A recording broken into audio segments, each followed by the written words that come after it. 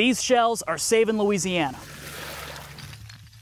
We partner with New Orleans and Baton Rouge restaurants, and we take their oyster shell, which used to go to landfills, and scoop it into marine grade mesh bags. We can grab one down out of here and see what it looks like.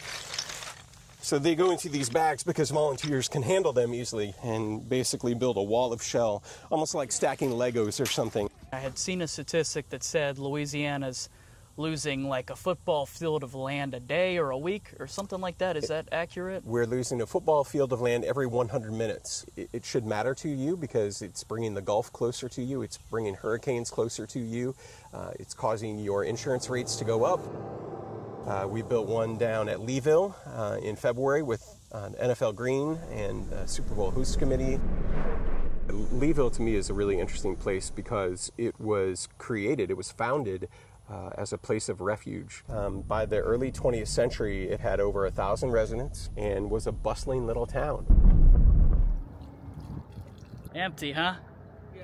And it was hit by a number of hurricanes. Now, after Hurricane Ida, I've been told there are perhaps 2 or 3 families left there. Really kind of an unceremonious demise of that community. It's heartbreaking, frankly. Do you feel like it's working? Absolutely, it's working. 50% reduction in the rate of land loss in places where we've built our oyster reefs. And, you know, it's not as good as 100%, obviously, but 50% is a big deal when you're losing land so rapidly.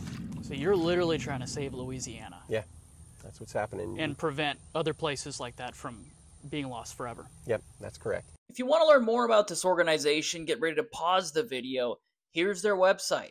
Be sure to like, share, save, follow, subscribe if you want to help me do more videos like this. Really appreciate the help.